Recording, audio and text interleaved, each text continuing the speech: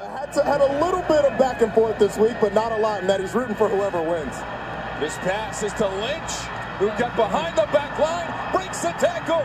Clinton Lynch down the... Tom, we talked about this guy from the opening. Coming into the game, he touched the ball.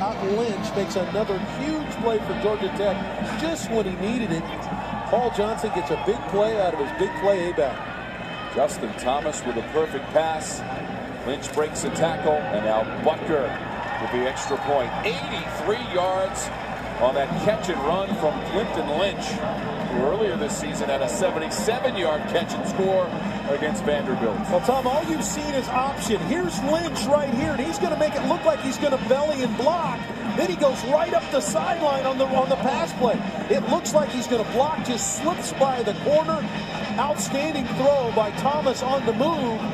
And, boy, a poor decision there to try to get the strip by the North Carolina defender. Lynch runs through the strip and puts it in the end zone. Watch the back end of this. Trying to go for the strip, doesn't get it. Lynch runs all the way for the score.